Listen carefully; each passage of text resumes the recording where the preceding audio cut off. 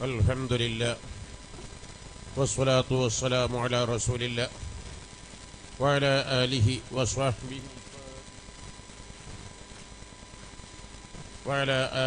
وصحبه الفائزين برضا الله أما بعد فأعوذ بالله من الشيطان الرجيم بسم الله الرحمن الرحيم وإذ يرفع إبراهيم القواعد من البيت وإسماعيل ربنا تقبل منا إنك أنت السميع العليم ربنا واجعلنا مسلمين لك ومن ذريتنا أمة مسلمة لك وأرنا مناسكنا وتب علينا إنك أنت التواب الرحيم ربنا وابعث فيهم رسولا منهم يتلو عليهم آياته ويزكيهم ويعلمهم الكتاب والحكمة وإن كانوا من قبل لفي ضلال مبين الله العلي العظيم وصدق وبلغ رسوله النبي الكريم ونحن على ذلك من الشاهدين الشاكرين والحمد لله رب العالمين. സർവാദരണീയരായ സാദാത്തുക്കൾ, പ്രാസ്ഥാനിക നായകർ, സഹൃദയരായ സഹോദരീ സഹോദരന്മാർ, മുഅ്മിനീങ്ങൾ, സഹപ്രവർത്തകർ, അൽഹംദുലില്ലാഹ്, ഈ ശുഭമുഹൂർത്തം ചരിത്ര മുഹൂർത്തമാണ്. ഇസ്ലാമിക ദൃഷ്ട്യ പുതുവത്സരപ്പിറവി നിമിഷങ്ങളിലാണ് ഞാനും നിങ്ങളും. ഇന്ന് മഗ്രിബിൻ്റെ മുമ്പ് സൂര്യാസ്തമയത്തോടുകൂടെ ഹിജ്റ 1440 വർഷം അവസാനിക്കുകയും സൂര്യാസ്തമയത്തോടുകൂടെ 1441 വർഷം ആരംഭിക്കുകയും ചെയ്തു. മഹാനായ താജുദ്ദീൻ അബുൽ ഫളൽ ഇബ്നു അത്താഇല്ലാഹി സെക്കൻഡറി റളിയല്ലാഹു തആല തങ്ങൾ പറയുന്നത്,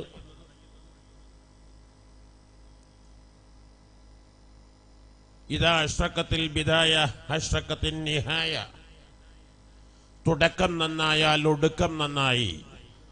മഹാനായ ഹാഫിദ് ഇബ്നു ഹജറുൽ അസ്ഖലാനി റഹിമഹുല്ലാഹു തആല തങ്ങൾ പറയുന്നത്, അൽ ഫവാത്തി ഉൻവാനുൽ ഖവാത്തിം, ഏതിൻ്റെയും ആരംഭം സമാപ്തിയുടെ സിഗ്നലാണ്. അൽഹംദുലില്ലാഹ്, ഈ പ്രദേശത്തുകാരെ സംബന്ധിച്ചിടത്തോളം ഈ മുഹറം പുതുവത്സര പിറവിയിൽ ഈ പ്രദേശത്തിനും പരിസര പ്രദേശങ്ങൾക്കും അഭിമാനിക്കാൻ, സന്തോഷിക്കാൻ, ആഹ്ലാദിക്കാൻ എല്ലാ അർത്ഥത്തിലും അനുയോജ്യമായ നല്ല അല്ലാഹുവിൻ്റെ ഭവനം നവീകരിച്ച് ഉദ്ഘാടനം ചെയ്തിരിക്കണേ, കബൂൽ ചെയ്യണേ അല്ലാഹ്. ആദ്യമായി ഉണർത്താൻ ആഗ്രഹിക്കുന്നത് മുഹറത്തിൻ്റെ ഇനി അങ്ങോട്ടുള്ള ദിവസങ്ങൾ, പ്രത്യേകിച്ച് ആദ്യത്തെ 10, ഒരു വർഷത്തിൽ 355 ദിവസങ്ങളാണ് ഹിജരി വർഷപ്രകാരം. സൗരവർഷപ്രകാരം 365 കാലാണ്. ഒരു വർഷത്തിൽ 10 അല്ലെങ്കിൽ 11 ദിവസത്തെ വ്യത്യാസം. ഈ 355 ദിവസങ്ങളിൽ 30 ദിവസങ്ങൾ അഥവാ 3 പത്തുകൾ റമദാനിൻ്റെ അവസാനത്തെ 10, ദുൽഹജ്ജിലെ ആദ്യത്തെ 10, മുഹറത്തിലെ ആദ്യത്തെ 10 വളരെ വളരെ ശ്രദ്ധേയമായ ദിനങ്ങളാണ്. ഓരോ നിമിഷങ്ങളും ഇസ്ലാമിക ചരിത്രത്തിൽ അബൂന അബുൽ ബഷർ ആദം അലൈഹിസ്സലാത്തു വസ്സലാം തങ്ങൾ സൃഷ്ടിച്ച അന്ന് തൊട്ട് 1,24,000-ൽ പരം അമ്പിയാക്കളുടെ ചരിത്രങ്ങൾ പരിശോധിച്ചാൽ അല്ലാഹു സുബ്ഹാനഹു തആല ആദം നബി അലൈഹിസ്സലാത്തു വസ്സലാം തങ്ങൾ സൃഷ്ടിച്ചത്, അവരെ സ്വർഗത്തിലേക്ക് പ്രവേശിപ്പിച്ചത്, അവരെ ഭൂമിയിലേക്ക് ഇറക്കിത്തന്നത്, അങ്ങനെ ശൈഖുൽ അംബിയ നൂഹ് അലൈഹിസ്സലാത്തു വസ്സലാം തങ്ങളെ ജലപ്രളയത്തിൽ അല്ലാഹു രക്ഷപ്പെടുത്തിയത്, അബുൽ അംബിയ ഖലീലുല്ലാഹി ഇബ്രാഹിം അലൈഹിസ്സലാത്തു വസ്സലാം തങ്ങളെ നമ്രൂദിന്റെ തീക്കുണ്ടാരത്തിൽ അല്ലാഹു രക്ഷപ്പെടുത്തിയത്, ഇങ്ങനെ ആയിരക്കണക്കിന് സംഭവങ്ങൾക്ക് സാക്ഷ്യം വഹിച്ചത് ഈ മുഹറമാണ്.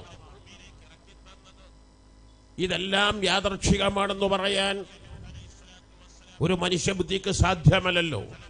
ഈ സംഭവങ്ങൾക്കെല്ലാം ഈ പ്രധാനപ്പെട്ട ദിവസങ്ങൾ, വിശിഷ്യ മുഹറം 10 ആശുറ അള്ളാഹു തിരഞ്ഞെടുത്തെങ്കിൽ അതിൽ ധാരാളം രഹസ്യങ്ങളുണ്ട്. ഈ 10 ദിവസം നോമ്പ് നോൽക്കാൻ പറ്റാവുന്നവർ 10 ദിവസവും നോമ്പ് നോൽക്കുക. കഴിയുന്നില്ല എങ്കിൽ താസ്വാവും ആശുറാവും എന്തായിരുന്നാലും നോമ്പ് നോൽക്കണം. ആശുറ ലോകമെമ്പാടുമുള്ള എല്ലാ മുസ്ലിമീങ്ങളും ഒരുപോലെ ആദരിക്കുന്ന ബഹുമാനിക്കുന്ന ദിവസമാണ്. ആ ആശുറ ദിവസത്തിൽ ധാരാളം നന്മകൾ ചെയ്യേണ്ടതുണ്ട്. ആശുറ ദിവസത്തിലാണ് ഒട്ടുമിക്ക ചരിത്ര സംഭവങ്ങൾക്കും സാക്ഷ്യം വഹിച്ചത്. ആ ആശുറ ദിവസത്തിൽ 1000 തവണ ഇഖ്ലാസ് സൂറത്ത്, ഖുൽ ഹുവല്ലാഹു സൂറത്ത് ഓതൽ സുന്നത്തുള്ളതാണ്.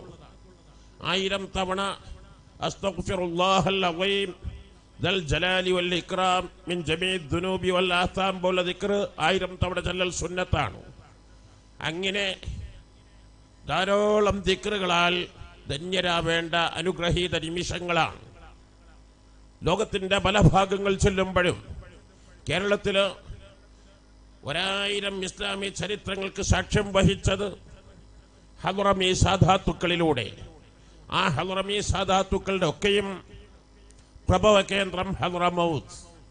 ആ ഹദ്റമൗത്തിൽ വളരെ ചരിത്ര പ്രാധാന്യമുള്ള മസ്ജിദുൽ ഖുബ പോലെ അവർദ്ധ്യമായി നിർമ്മിച്ച പള്ളിയിൽ ചെന്നാൽ ഈ മുഹറം 10 അന്ന് മേറാജ് രാവ്, ബറാത്ത് രാവ്, ലൈലത്തുൽ ഖദർ രാവ് പള്ളിയുടെ ഉള്ളും പുറവും ജനനിബിഡമായിരിക്കും. അവിടെ ആയിരക്കണക്കിന് മുഅ്മിനീങ്ങൾ ഈ 1000 ഇഖ്ലാസ് ഓതുന്നത് കാണാം. ആദാത്ത് വ തഖാലീദ് ഹദ്റമൗത്ത് എന്ന ഗ്രന്ഥം പരിശോധിച്ചാലും നിങ്ങൾക്കത് വ്യക്തമായി കാണാം. ഞാനതിപ്പോൾ കൂടുതൽ പറയുന്നില്ല. ഇൻഷാ അല്ലാഹ് ഇത്തവണ കേരളത്തിൽ എവിടെയും മാസം കണ്ടതായി ബോധ്യപ്പെടാത്തത് കൊണ്ട് ഇന്ന് സൂര്യൻ അസ്തമിക്കുന്നതിന് മുമ്പ് ദുൽഹജ്ജ് 30 ഈ സൂര്യാസ്തമയത്തോടുകൂടെ ഇന്നത്തെ രാവ് മുഹറം 1-ാം രാവുമാണ്. ഇൻഷാ അല്ലാഹ് അതനുസരിച്ച് വരുന്ന ബുധനാഴ്ചയല്ല, തൊട്ടടുത്ത ബുധനാഴ്ച മുഹറം 10 മഅദിൻ ഗ്രാൻഡ് മസ്ജിദിൽ വർഷങ്ങളായി രാവിലെ 9 മണി തൊട്ട് മഗ്രിബ് വരെയും 10,000 മുഅ്മിനീങ്ങൾ പള്ളിയുടെ ഉള്ളിലും പുറമെയും പ്രത്യേകം തയ്യാർ ചെയ്ത പന്തലിലും വരാന്തകളിലും പരിസരങ്ങളിലെല്ലാം ഇരുന്നു കൊണ്ട് 1000 ഇഖ്ലാസ് സൂറത്ത് ഓതുന്നത് കഴിയുമോ ഇല്ലേ എന്നൊക്കെ പലരും സംശയിച്ചേക്കാം. ഒരുപക്ഷെ ഒറ്റയ്ക്കിരുന്ന് 10-50 ഇഖ്ലാസ് സൂറത്ത് ഓതുമ്പോൾ ക്ഷീണിച്ച് ഉറക്കം വന്നു പോകുന്നുവെങ്കിൽ 1000 ഒന്നിച്ച് നിൽക്കുക, ഇരിക്കുക. കുറേ നിൽക്കുമ്പോൾ, കുറേ ഇരിക്കുമ്പോൾ ഒന്ന് ഇരിക്കും, നിൽക്കും, പിന്നൊന്നിരിക്കും. തറാവീഹ് നിസ്കാരം അങ്ങനെയാണല്ലോ. തർവീഹ എന്നുള്ളതിൻ്റെ പേര് മക്ക നിവാസികൾ പണ്ട് കാലങ്ങളിൽ മഹാനായ ഹാഫിദ് ഇബ്നു ഹജർ അൽ-അസ്ഖലാനി റഹിമഹുല്ലാഹു തആല തങ്ങൾ ധാരാളം മൈമത്തുകൾ രേഖപ്പെടുത്തിയ പോലെ തറാവീഹ് നിസ്കരിക്കുമ്പോൾ നമ്മളെ തറാവീഹ് അല്ല അവരുടെ തറാവീഹ്. നമ്മളെ തറാവീഹ് 20 മിനിറ്റ് 25 മിനിറ്റ് കൊണ്ട് 20 റക്അത്ത് കഴിയും. തറാവീഹ് അങ്ങനെയല്ല യഥാർത്ഥത്തിൽ. അത് ഖിയാമു റമളാനാണ്. റമളാൻ രാത്രി മുഴുവനും നിന്ന് നിസ്കരിച്ച് ഹയാത്താക്കാനാണ്. അതുകൊണ്ടാണ് ഏത് നിസ്കാരങ്ങളിലും ഇമാമും മഅ്മൂമുമായി ജമാഅത്തായി നിസ്കരിക്കുമ്പോൾ ചെറിയ സൂറത്തെ ഓതാൻ പാടുള്ളൂ. നിസാറുൽ മുഫസ്സൽ, വല്ലുഹ വല്ലൈലിക്ക് താഴോട്ടുള്ള സൂറത്ത്. വലിയ സൂറത്ത് ഓതണമെങ്കിൽ ആ ജമാഅത്തിൽ കൂടുന്ന ആളുകൾ മഹ്സൂരിങ്ങൾ, ക്ലിപ്തപ്പെട്ട ആളുകളായിരിക്കണം. പുറം ആളുകൾ വരില്ലെന്ന് ഉറപ്പ് വേണം. അവരെല്ലാം ഉറക്കെ സമ്മതം നൽകണം. മഹാന ഹാഫിദ് ഇബ്നു ഹജർ അൽ-ഹൈതമി റളിയല്ലാഹു തആല തങ്ങൾ പറയുന്നതനുസരിച്ച്. പക്ഷെ അങ്ങനെയല്ല തറാവീഹ്. തറാവീഹിൽ വലിയ വലിയ സൂറത്തുകൾ ഓതാം. ലോകത്ത് എവിടെ ചെന്ന് നോക്കിയാലും, വിശിഷ്യ ഗൾഫിലൊക്കെ പോയി പരിചയം എല്ലാവർക്കും അറിയാം, തറാവീഹിൽ ഒട്ടുമിക്ക പള്ളിയിലും ഖത്മുൽ ഖുർആൻ അഥവാ ഖത്മ് ഖുർആൻ തീർക്കുക പതിവാണ്. അങ്ങനെ മുൻകാലങ്ങളിൽ ആദ്യ റക്അത്തിൽ തന്നെ സൂറത്തുൽ ബഖറ, സൂറത്ത് ആൽ ഇംറാൻ ഒക്കെ ഓതുമ്പോൾ അവർ ക്ഷീണിക്കും. 4 റക്അത്ത് നിസ്കരിക്കുമ്പോഴേക്ക് കാല് നീര് കെട്ടി വീർത്ത് കുറേ കാല് കടഞ്ഞു. അപ്പം മക്ക നിവാസികൾ ചെയ്തിരുന്നത് 4 റക്അത്ത് തറാവീഹ് നിസ്കരിച്ചാൽ ഒന്ന് തവാഫ് ചെയ്യും. തവാഫ് ചെയ്ത കുറേ നിൽക്കുമ്പോൾ ഇരിക്കുമ്പോൾ ഒന്ന് എഴുന്നേറ്റ് 2 അടി നടന്നാൽ ക്ഷീണം മാറുമല്ലോ. മദീനക്കാരാണെങ്കിലോ തവാഫ് ചെയ്യാൻ മാർഗമില്ലല്ലോ. അവർ ചെയ്തിരുന്നത് 4 റക്അത്ത് ഇമാമും ജമാഅത്തുമായി തറാവീഹ് നിസ്കരിച്ചാൽ അടുത്ത 4 റക്അത്ത് തറാവീഹ് ആരംഭിക്കുന്നതിന് മുമ്പ് സുന്നത്ത് നിസ്കാരം ഒറ്റക്കായി നിസ്കരിക്കും. ആയതുകൊണ്ടാണ് മദീനക്കാരെ തറാവീഹ് 36 റക്അത്തായിരുന്നു എന്നത്. തറാവീഹ് 8 റക്അത്ത് നിസ്കരിച്ചു അങ്ങനെയായിരുന്നു എന്ന് ഒരാധികാരിക രേഖകൾ എവിടെയും കാണിക്കാൻ കഴിയില്ല. ലോകമെമ്പാടും ഇന്ന് പരിശോധിച്ചു നോക്കിയാൽ മസ്ജിദുൽ ഹറാം ആവട്ടെ, മസ്ജിദുൽ നബവി ആവട്ടെ, മസ്ജിദുൽ അഖ്സയാവട്ടെ, കേരളത്തിൽ തന്നെ ഇസ്ലാം എത്തിയ ആദ്യ പള്ളികൾ കൊടുങ്ങല്ലൂർ പള്ളിയാവട്ടെ, അങ്ങനെ മാലിക് ദീനാർ പള്ളിയാവട്ടെ, ഹിജരി ആദ്യ നൂറ്റാണ്ടുകളിൽ മാലിക് ദീനാറും 12 പേരും എത്തിയ ആ പള്ളികളൊക്കെയും വന്നു നോക്കിയാൽ ഇന്നും തറാവീഹ് 20 തന്നെയാണ്. ഇവിടെ ഞാൻ ആ ഭാഗങ്ങളിലേക്ക് ഇപ്പോൾ കടക്കുകയല്ല. അപ്പം മക്കക്കാർ ആദ്യകാലങ്ങളിൽ തറാവീഹ് 4 റക്അത്ത് നിസ്കരിച്ച് അവർ തവാഫ് ചെയ്യാർ പതിവായിരുന്നു. അങ്ങനെ തവാഫ് ചെയ്തതിൻ്റെ ശേഷമാണ് അവർ അടുത്ത 4 റക്അത്തിലേക്ക്. അപ്പം 4 റക്അത്ത് തറാവീഹിൻ 20 റക്അത്തിൽ 4 തവാഫുകൾ അവർ ചെയ്യും. മക്കയിൽ ചെന്നാൽ ഏറ്റവും പ്രധാനപ്പെട്ട ഇബാദത്തും തവാഫ് തന്നെയാണല്ലോ. മദീനക്കാർ തവാഫ് ചെയ്യൽ അവർക്ക് സാധിക്കുന്നതല്ലല്ലോ. അതിന് പകരം അവർ ഓരോ 4 റക്അത്തുകൾ കഴിയുമ്പോഴേക്കും സുന്നത്തായ 4 റക്അത്തുകൾ വേറെ ഒറ്റയ്ക്ക് നിസ്കരിക്കുമായിരുന്നു. അങ്ങനെയാണ് മദീനക്കാർ 16 റക്അത്ത് 4 സുന്നത്ത് റക്അത്ത് വീതം നിസ്കരിച്ചിരുന്നത്.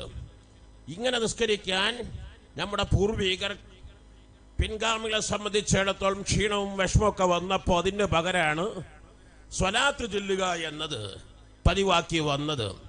ലോകത്തിന്നും ഇന്നലെയും തുടങ്ങിയതല്ല.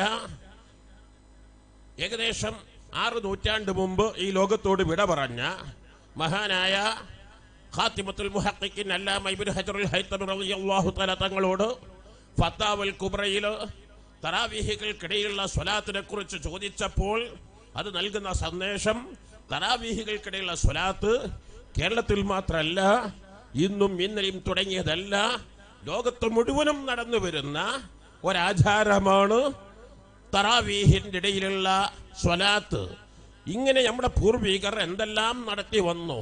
വകുല്ലു ഖൈരിൻ ഫി ഇത്തിബാഇ മൻ സലഫ് വകുല്ലു ശദ്ദിൻ ഫി ഇബ്തിദാഇ മൻ ഖലഫ്. നമ്മുടെ പൂർവികർ നമുക്ക് കാണിച്ചു തന്ന എന്തെല്ലാം കാര്യങ്ങളുണ്ടോ ആ കാര്യങ്ങളെല്ലാം ഒന്നുപോലും വിട്ടുപോകാതെ അത് പ്രാവർത്തികമാക്കുക.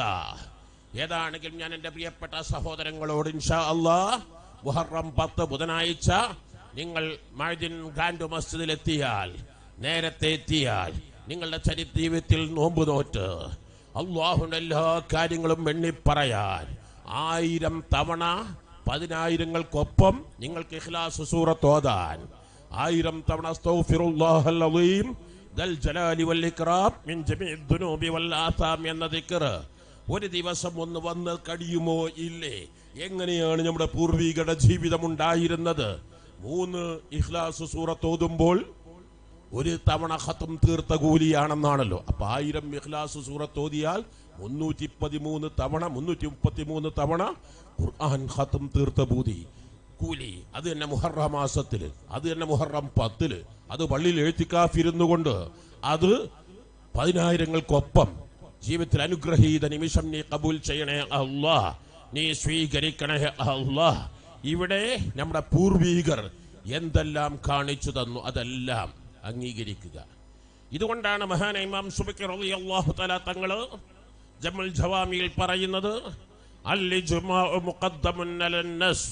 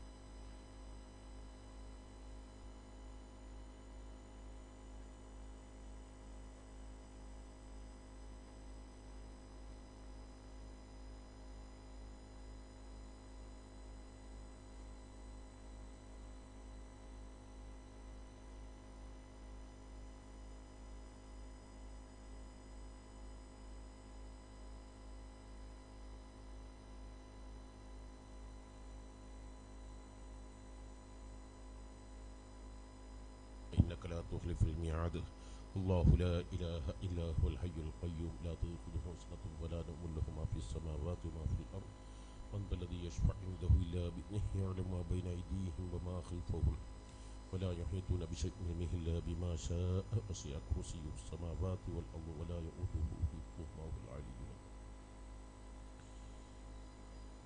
ഖുർആൻ വളരെ വ്യക്തമായി പറയുകയാണ് ومن يشاقق الرسول من بعد ما تبين له الهدى ويتبع غير سبيل المؤمنين نوله ما تولى ونصله جهنم وساءت مصيرا. ഇജ്മാഅ് ഒരിക്കലും പൊളിക്കാൻ പാടില്ല. ഇജ്മാഇനെതിരാവുക എന്നത് ഹറാമാണ്. മഹാനായ ഇമാം അത്താർ റളിയല്ലാഹു തആല തങ്ങൾ പറയുന്നത് കബായിറിൽ പെട്ടതാണ്, വലിയ വൻദോഷങ്ങളിൽ പെട്ടതാണ്. ചിലരാവട്ടെ അത് ഇസ്ലാമിൽ നിന്ന് പുറത്തു പോകുമെന്ന് അഭിപ്രായപ്പെട്ടവരും ഉണ്ട്. ഇജ്മാഅ് വളരെ വളരെ വലുതാണ്. കാരണം ഖുർആനിൽ വളരെ അസന്നിഗ്ധമായി അല്ലാഹു പ്രഖ്യാപിച്ചതാണല്ലോ.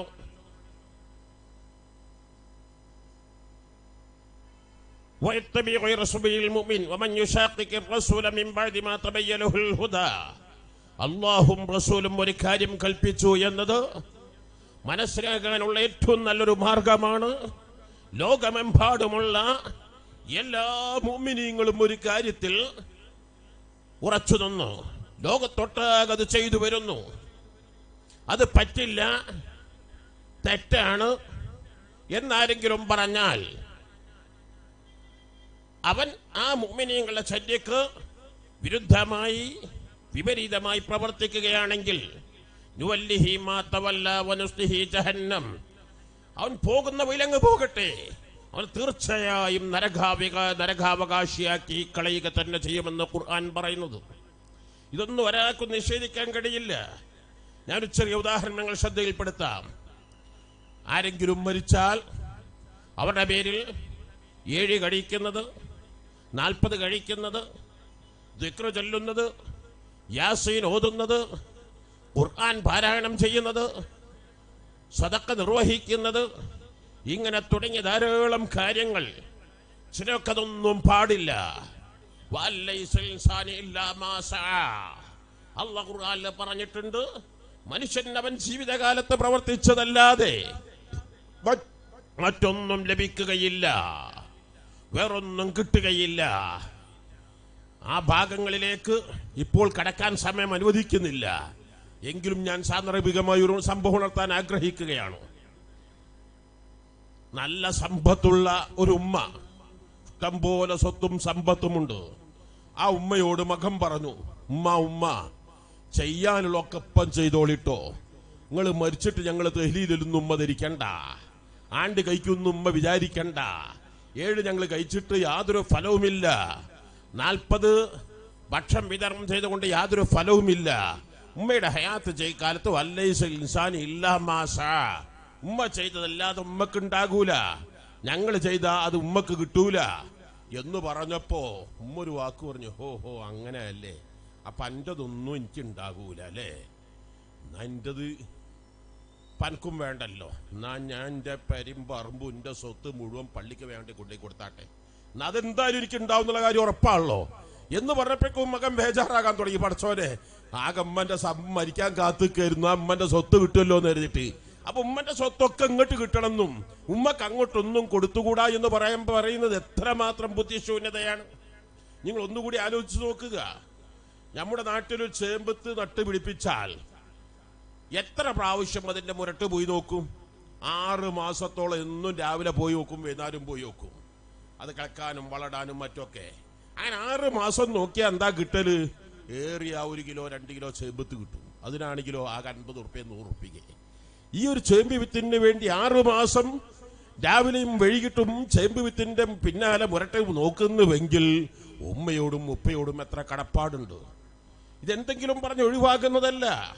പറ്റില്ല എന്ന് പറയുന്ന കക്ഷികൾ വാനോളം പുകഴ്ത്തുന്ന ഷെയ്ഖുൽ ഇസ്ലാം ഇബ്നു തൈമിയ്യ എന്നൊക്കെ അവർ വിളിക്കുന്ന അദ്ദേഹം പറയുകയാണ്, അന്നൽ മയ്യിത ലാ യൻതുഫി ഇല്ലാ ബിഅമലിഹി ഫഖദ് ഖറഖൽ ഇജ്മാഅ വദാലിക ബാതിലുൻ ലിവുജൂഹിൻ. ലോകത്താരെങ്കിലും പറയുന്നു ഒരു മനുഷ്യൻ മരിച്ച് ആ മരിച്ചതിന്റെ ശേഷം അവന്റെ ജീവിതകാലത്ത് ചെയ്ത സൽക്രമങ്ങളല്ലാതെ മറ്റൊന്നും ലഭിക്കില്ല എന്ന് പറഞ്ഞാൽ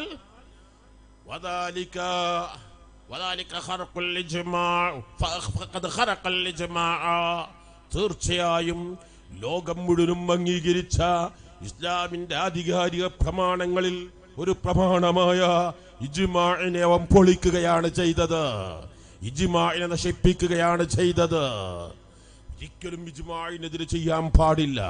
വദാലിക ബാതിലുൽ ലിവുജൂഹിൻ, പല കാരണങ്ങളെ കൊണ്ട് അത് തെറ്റാണ് എന്ന് പറഞ്ഞ് ഇബ്നു തൈമിയ്യ 21 കാരണങ്ങളാണ് എണ്ണിയത്. 1 2 3 അഹദുഹ വസാനിഹ വസാലിസുഹ വറാബിയുഹ എന്ന് പറഞ്ഞ് അക്കമിട്ട് 21 കാരണങ്ങൾ അദ്ദേഹം ചോദിക്കുന്നു. ലോകത്ത് എല്ലാ രാജ്യങ്ങളും നിങ്ങൾ പരിശോധിക്കുക, ഹജ്ജിന് വരുന്നവരിൽ എല്ലാവരും സ്വന്തം ഹജ്ജിന് വരുന്നവരല്ല, പകരം ഹജ്ജ് ചെയ്യുന്നവരില്ലേ? എല്ലാ രാജ്യങ്ങളിലും വരാറില്ലേ? ഏതെങ്കിലും ഒരു സമ്പന്നൻ ജീവിതകാലത്ത് ഹജ്ജ് ചെയ്തിട്ടില്ല, ഹജ്ജിന് ഭാഗ്യം ലഭിക്കാതെ മരിച്ചാൽ സ്വത്ത് ഓഹരി ചെയ്യുന്നതിന്റെ മുമ്പായി മക്കൾ ഹജ്ജിനുള്ള കാശ് നീക്കി വെക്കണം. എന്നിട്ടേ ഹജ്ജ് സ്വത്തിന് അവർക്ക് വിഹിതം വെക്കാൻ പാടുകയുള്ളൂ. ഒന്നിരിക്കൽ മക്കൾ പോകണം, അല്ലെങ്കിൽ ആരെങ്കിലും മയക്കണം. അവർ ചെയ്യുന്ന ഹജ്ജ് സ്വീകരിക്കില്ല എന്ന് ലോകത്താരെങ്കിലും പറഞ്ഞിട്ടുണ്ടോ? ലോകത്ത് 196 രാജ്യങ്ങളിൽ നിന്ന് ഇത്തവണ 160-170ഓളം രാജ്യങ്ങളിൽ നിന്ന് ഹാജിമാർ വന്നിട്ടുണ്ട്.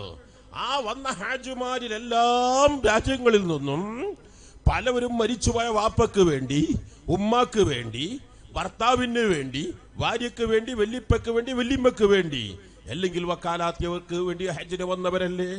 പറ്റൂല എന്ന് ഈ പറയുന്ന ക്ലാസ് എടുക്കുന്നവരെല്ലാം പകരം ഹജ്ജ് ക്ലാസ് എടുക്കുന്നില്ലേ? അപ്പൊ ഈ ഹജ്ജ് ആര് ചെയ്യുന്നതല്ലേ? മക്കൾ ചെയ്യുന്ന മയ്യത്തിന് ഉപകരിക്കുമോ? ഇല്ലേ? രണ്ടാം അദ്ദേഹം ചോദിക്കുന്നു, സക്കാത്ത് കൊടുക്കേണ്ടവനാണ്, സക്കാത്ത് കൊടുത്തിട്ടില്ല എങ്കിൽ നിർബന്ധമായും സക്കാത്തിലുള്ള വിഹിതം നീക്കിവെക്കേണ്ടതില്ലേ? പാവപ്പെട്ട ദരിദ്രർക്ക് ധനികന്റെ സ്വത്തിന്റെ അവകാശമുണ്ട്. ഇവിടെ സമ്പന്നൻ സമ്പത്ത് മുഴുവനും തനിക്ക് ദൂർത്തടിച്ച് ചെലവഴിക്കാനുള്ളതല്ല, മറിച്ച് എന്നെ സമ്പന്നനാക്കിയവനും എന്റെ സഹോദര ദരിദ്രനാക്കുന്നവനും അല്ലാഹുവാണ്. ആ ദരിദ്രൻ ഞാൻ മറന്നുപോകാൻ പാടില്ല. ആ ദരിദ്രന് എന്റെ സ്വത്തിന്റെ 2.5%, എന്റെ സ്വർണം, എന്റെ വെള്ളി, എന്റെ ബാങ്ക് ബാലൻസ്, എന്റെ കാശ് ഓരോന്നിനും അതിൻ്റെതായ വിഹിതം വെച്ച് നിക്ഷേപത്തോടനുസരിച്ച് കൊടുക്കാൻ ബാധ്യസ്ഥരല്ലേ? അത് കൊടുത്തില്ല എങ്കിൽ അവൻ അവസാനിക്കുന്നില്ല. സ്വത്തോഹരി ചെയ്യുന്നതിന് മുമ്പായി മക്കൾ അതിന്റെ വിഹിതം നീക്കി വെക്കണം, സക്കാത്ത് കൊടുക്കണം.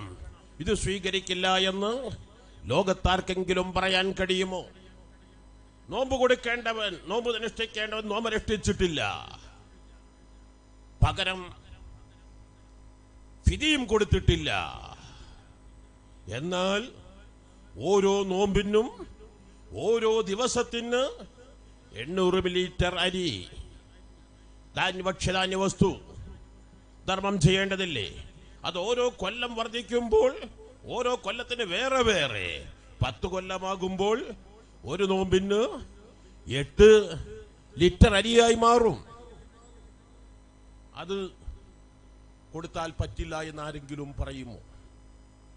പള്ളി നിർമ്മിച്ചാൽ ലോകത്ത് നിർമ്മിക്കപ്പെടുന്ന ഒട്ടുമിക്ക പള്ളികളും മരിച്ചുപോയ വാപ്പക്ക് വേണ്ടി, ഉമ്മാക്ക് വേണ്ടി, പൂർവികർക്ക് വേണ്ടി കിണർ കുഴിക്കുന്നത്.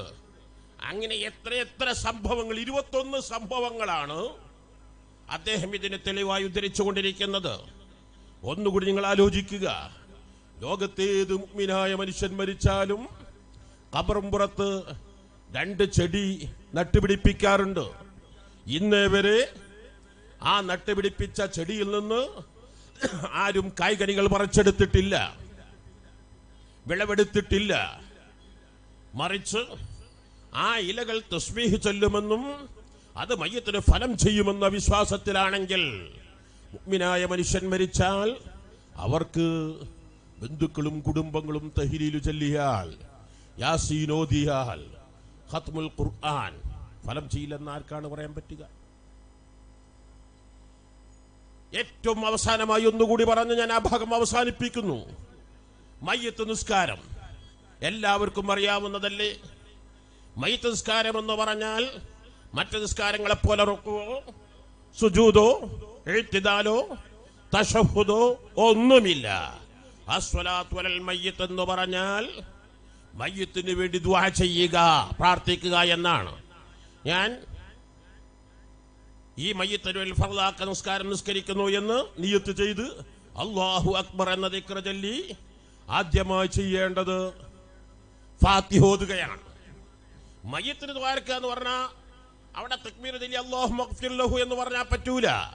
മറിച്ച് ആദ്യം ഫാത്തിഹ ഓതണം. രണ്ടാമത്തെ തക്ബീറിന് ശേഷം സ്വലാത്ത് ചൊല്ലണം. മൂന്നാമത്തെ തക്ബീറിന് ശേഷം അല്ലാഹുമ്മ ഗ്ഫിർ ലഹു വർഹംഹു, മയ്യത്തിന് പുറത്തു കൊടുക്കണമേ എന്ന ദുആ. അപ്പം മയ്യത്തിന് ദ്വാരക്കുമ്പോൾ ഖുർആൻ ഓതണം, സ്വലാത്ത് ചൊല്ലണം, ദിക്ർ ചൊല്ലണം, എന്നിട്ട് ദുആ ചെയ്യണം. എപ്പോഴേ അത് സ്വീകരിക്കുകയുള്ളൂ.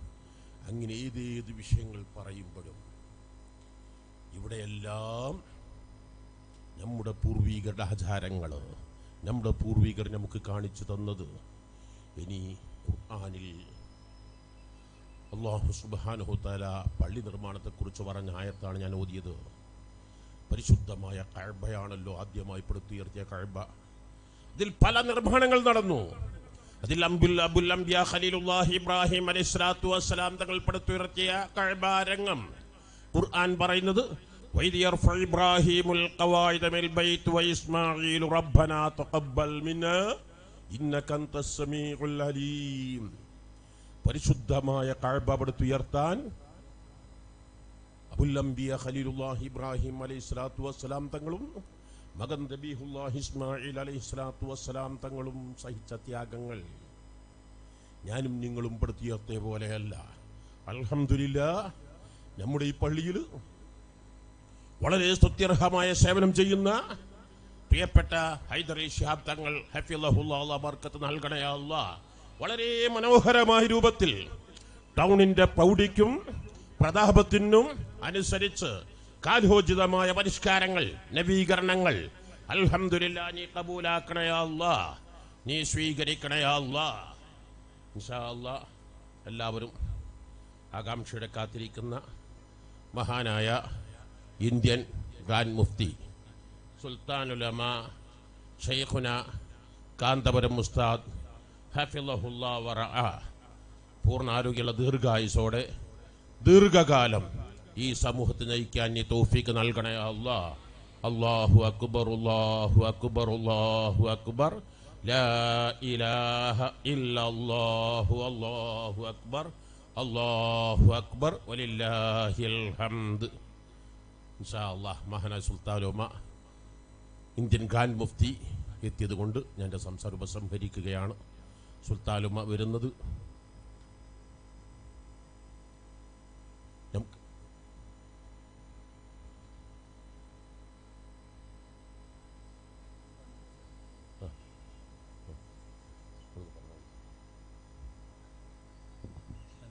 Hello, KL10 AZ 8095 Toyota corolla, അത് ഇട്ടിരിക്കുന്ന സ്ഥാനത്ത് നിന്ന് ഒരു കടൻ്റെ മുമ്പിലാണ്, അവിടുന്ന് മാറ്റിയെടുത്ത് കൊടുക്കണം. KL10 AZ 8095. മഹാനായ സുൽത്താനുലമ കാന്തപുരം ഉസ്താദ് ഹഫിളഹുല്ലാഹ് വറഅ കേരളത്തിൽ കഴിഞ്ഞ വർഷവും ഈ വർഷവും പ്രളയം ബാധിച്ചു. ഈ സമയത്ത് സുൽത്താനുലമ കാന്തപുരം ഉസ്താദ് പരിശുദ്ധമായ ഹജ്ജ് വേളയിലാണ്. ആ ഹജ്ജ് വേളയിൽ അറഫയിലും മിനയിലും മുസ്ദലിഫയിലും കരഞ്ഞ് നമ്മുടെ രാജ്യത്തിൻ്റെ ഭദ്രതയ്ക്ക് വേണ്ടി, രാജ്യത്തെ എല്ലാ വിഭാഗം ജനങ്ങളുടെയും സുരക്ഷയ്ക്ക് വേണ്ടി, ജലപ്രളയത്തിൽ നിന്നും ഉരുൾപൊട്ടലിൽ നിന്നും മണ്ണിടിച്ചിൽ നിന്നും രക്ഷപ്പെടുന്നതിന് വേണ്ടി മനസ്സുരുകി ദുആ ചെയ്യുകയും മാത്രമല്ല ഭരണാധികാരികളോട് നിരന്തരം ബന്ധപ്പെടുകയും അതോടുകൂടെ തന്നെ ICFിൻ്റെയും RSCയുടെയും പ്രവർത്തകരോട് പ്രളയബാധിത പ്രദേശങ്ങളിൽ വീട് നഷ്ടപ്പെട്ടവർക്ക് വീട് നിർമ്മിക്കാൻ, തൊഴിൽ നഷ്ടപ്പെട്ടവർക്ക്, കുടുംബം നഷ്ടപ്പെട്ടവർക്ക്, സർവസ്വം നഷ്ടപ്പെട്ടവർക്ക് എന്തെങ്കിലും സഹായിക്കാൻ നിർദ്ദേശം നൽകുകയും അങ്ങനെ മഹാനായ സുൽത്താനുലമ കാന്തപുരം ഉസ്താദ് ഹജ്ജ് കഴിഞ്ഞ് വന്ന് തൊട്ടടുത്ത ദിവസം നമ്മുടെ നിലമ്പൂര്, കവളപ്പാറ അതുപോലെ പരിസര പ്രദേശങ്ങളിലൊക്കെയും ചെന്ന് കണ്ട് അവിടുന്ന് പ്രഖ്യാപിച്ചു 10 കോടി സാമ്പത്തിക സഹായം പ്രഖ്യാപിച്ചു. എങ്ങനെയാണ് മഹാനായ സുൽത്താനുലമ കാന്തപുരം ഉസ്താദ് പ്രഖ്യാപിക്കുന്നത്? ഉസ്താദിന് കേവലം ഈ ഒരു പ്രവർത്തനം മാത്രമല്ല, മറിച്ച് ജാമിയ മർക്കസു സഖാഫത്തി സുന്നയിൽ, അതുപോലെ തന്നെ നോളജ് സിറ്റിയിൽ 40,000-ഓളം വിദ്യാർത്ഥികൾ പഠിക്കുന്നുണ്ട്. 10,000-കണക്കിന് വാപ്പമാർ മരിച്ച യതീം മക്കളെ പഠിപ്പിച്ച് വളർത്തി ജോലിയാക്കി. 1000-കണക്കിന് പെൺകുട്ടികൾക്ക് ഇണകളെ കണ്ടെത്തി ആവശ്യമായ ആഭരണങ്ങൾ നൽകി. വിദ്യാഭ്യാസ സ്ഥാപനങ്ങളില്ലാത്ത ഇന്ത്യയുടെ ഒട്ടുമിക്ക സ്റ്റേറ്റുകളിലും സ്കൂളുകളും കോളേജുകളും ആതുര സേവനാലയങ്ങളും പടുത്തുയർത്തി. അങ്ങനെ കാലത്തിന് ആവശ്യമാകുന്നത് എന്തുണ്ടോ അതെല്ലാം ചെയ്തുകൊണ്ടിരിക്കുന്നത്. ഇപ്പോൾ മഹാനായ സുൽത്താനുലമ കാന്തപുരം ഉസ്താദ് വരുന്നത് ജാതിയോ മതമോ ഒന്നും നോക്കാതെ കേരള മുസ്ലിം ജമാഅത്തിന്റെ നേതൃത്വത്തിൽ കവളപ്പാറയിലും പരിസരങ്ങളിലും വീട് നഷ്ടപ്പെട്ട മുഴുവൻ കുടുംബങ്ങൾക്കും, പൂർണ്ണമായി വീട് നഷ്ടപ്പെട്ടവർ 10,000 രൂപ വീട് വേറെ വെച്ച് കൊടുക്കുന്നുണ്ട്. ഇതുവരെയും ആവശ്യമായ കിറ്റുകൾ നൽകിയിട്ടുണ്ട്. ഇപ്പോൾ പല വീടുകളിലും അരികളുണ്ട്, പഞ്ചസാരയുണ്ട്, പക്ഷേ 1 രൂപ കാശില്ല, വീടാക്കാം, അതിന് മാസങ്ങൾ പിടിക്കും. പക്ഷേ കുടുംബങ്ങൾ പട്ടിണി കിടക്കുമ്പോൾ അവരാശ്വസിപ്പിക്കാൻ അവർക്ക് ഓരോ പാവപ്പെട്ട വീടുകളും, അവിടെ ഒന്നും മതം നോക്കിയിട്ടില്ല, ജാതി നോക്കിയിട്ടില്ല, ഗ്രൂപ്പ് നോക്കിയിട്ടില്ല. അല്ലെങ്കിൽ 10 മുസ്ലിമീങ്ങൾക്ക് കൊടുക്കുമ്പോൾ 2 മറ്റ് മതസ്ഥരെന്ന് ബോധ്യപ്പെടുത്താനല്ല, വീട് നഷ്ടപ്പെട്ടവർ എത്ര പേരാണോ ആരാണോ അവർക്കൊക്കെയും അത് മുസ്ലിമീങ്ങൾ ഒട്ടുമില്ല. എന്നിരുന്നാലും അവർ നമ്മുടെ രാജ്യത്ത് താമസിക്കുന്നവർ നമ്മുടെ സഹോദരങ്ങളാണ്, അവരെ സ്നേഹിക്കേണ്ടത് നമ്മുടെ ബാധ്യതയാണ്. അങ്ങനെ 400ഓളം കുടുംബങ്ങൾക്ക് മഹാനായ സുൽത്താൻ മക്കാന്തപുരം ഉസ്താദ് നേതൃത്വം നൽകുന്ന കേരള മുസ്ലിം ജമാഅത്ത്, അതുപോലെ SYS, SSF തുടങ്ങി SMA, സുന്നി ജമിയത്തുൽ മുഅല്ലിമീൻ, ഈ പ്രാസ്ഥാനിക കുടുംബം, ഈ കൂട്ടായ്മ അത് വല്ലാത്തൊരു പ്രസ്ഥാനമാണ്. മഹാനായ സുൽത്താൻ മക്കാന്തപുരം ഉസ്താദ് നേതൃത്വം നൽകുന്ന ഈ പ്രസ്ഥാനം ഇന്നേ വരെ ഒരു SYS-കാരനെയോ ഒരു SSF-കാരനെയോ ഭീകരവാദിയായി പിടിക്കപ്പെട്ടിട്ടില്ല, പിടിക്കപ്പെടുകയില്ല. കാരണം എന്തുകൊണ്ട്? മഹാനായ സുൽത്താൻ മക്കാന്തപുരം ഉസ്താദിന്റെ ഏതേത് പ്രഭാഷണങ്ങളിലും എപ്പോഴും രാജ്യത്തിന്റെ അഖണ്ഡത കാത്തു സൂക്ഷിക്കണം, ഐക്യം കാത്തു സൂക്ഷിക്കണം, രാജ്യത്തിന് വേണ്ടി പ്രവർത്തിക്കണം, ഇസ്ലാമിന് വേണ്ടി സർവസ്വം സമർപ്പിക്കണം, ഒരിക്കലും ഭീകരവാദിയാവരുത്, തീവ്രവാദിയാവരുത് എന്നുള്ള നിർദ്ദേശമാണ്. അതുകൊണ്ട് തന്നെ ഞാൻ എൻ്റെ സംസാരം ദീർഘിപ്പിക്കുന്നില്ല. ഇൻഷാ അള്ളാഹ് നിങ്ങൾ ആലോചിക്കണം, പള്ളിക്കൽ ബസാർ പുത്തൂർ പള്ളിക്കലിൽ നമ്മുടെ പാവപ്പെട്ടൊരു സഹോദരൻ മരിച്ചു. അവസാന നിമിഷങ്ങളിൽ ആ മയ്യത്ത് മറവ് ചെയ്യാൻ പോലും അവിടത്തുകാർ അനുവദിച്ചില്ല എങ്കിൽ എത്രമാത്രം ക്രൂരമായൊരു നടപടിയാണ് ചെയ്തത്. അവിടെയും പകപോക്കൽ സംവിധാനം ശരിയാണ്. അവിടെ നടക്കുന്ന വലിയൊരു സമ്മേളനത്തിൽ വിനീതന് എത്താനുള്ളത് കൊണ്ട്, അത് കഴിഞ്ഞ് ഇന്ന് എൻ്റെ ഗൾഫിലേക്ക് എത്താനുള്ളത് കൊണ്ട് ഞാൻ എൻ്റെ സംസാരം ഉപസംഹരിക്കുന്നു. ഏതാണെങ്കിലും അൽഹംദുലില്ലാഹ്, പ്രിയപ്പെട്ട അൽഹംദുലില്ലാഹ്, നിലമ്പൂര് മജ്മഅ മുക്കുറ്റമ്പാറ ഉസ്താദിൻ്റെ നേതൃത്വത്തിൽ അൽഹംദുലില്ലാഹ് കിഴക്കൻ ഇറനാടിൻ്റെ പ്രദേശങ്ങളിലായി ഒട്ടനവധി പള്ളികളും മദ്രസകളും സ്ഥാപനങ്ങളും പടുത്തുയർത്തി തുത്യർഹമായ ധാരാളം സേവനങ്ങൾ ചെയ്തു. മഹാനായ സുൽത്താൻ മക്കാന്തപുരം ഉസ്താദിൻ്റെ വലിയൊരു ആഗ്രഹമായിരുന്നു ഈ എടവണ്ണ ടൗണിൽ ധാരാളം ആളുകൾ കൂടുന്നിടത്ത് നല്ലൊരു പള്ളി. അൽഹംദുലില്ലാഹ് ഹൈദരലി ശിഹാബ് തങ്ങൾ അൽഹംദുലില്ലാഹ് ടൗൺ അനുയോജ്യമായ രൂപത്തിൽ, നല്ല സൗകര്യപ്രദമായ രൂപത്തിൽ അത് പടുത്തുയർത്തി.